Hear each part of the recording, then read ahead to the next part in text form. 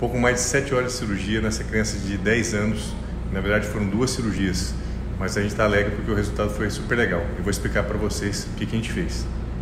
A primeira parte da cirurgia foi feita pelo Dr. Certo, que ele fez uma liberação da medula. Então, se vocês olharem na ponta dessa seta, tem uma parte que é preta, né? Um filete preto. Isso é a medula. A medula tinha que estar mais para cima e ela estava presa.